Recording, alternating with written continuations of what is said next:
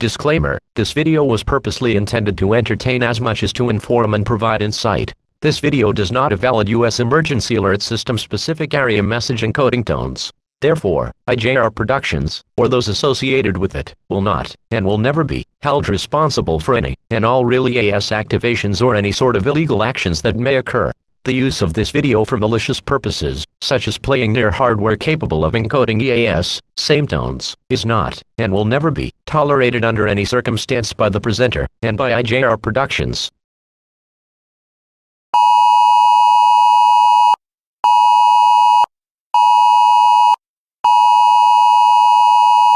We interrupt your regular programming. This is a national emergency. Important details will follow.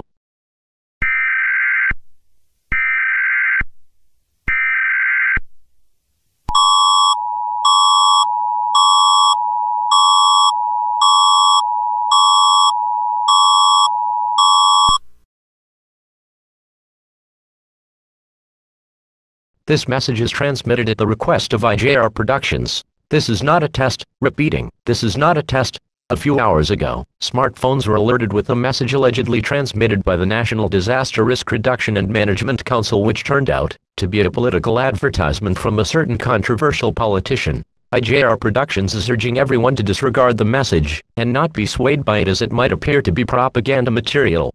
Instead, the executive producer is urging the public to go to the nearest Commission on Elections office and register for the 2022 elections.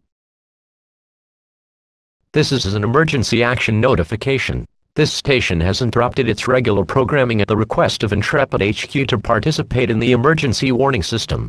During this emergency, most stations and platforms will remain on the air and online, providing news, information, and commentary to the public and assigned audiences. This is IJR Productions. We will continue to serve the YouTube and Facebook platforms. If you are not on these platforms, you should tune to stations and platforms providing news, information, and commentary for your platform. You are listening to the emergency warning system serving the YouTube and Facebook platforms. Do not use the comment section. The comment section should be kept open for emergency use.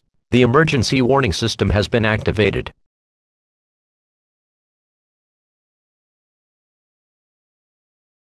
This concludes operations under the emergency warning system. Regular programming may now resume.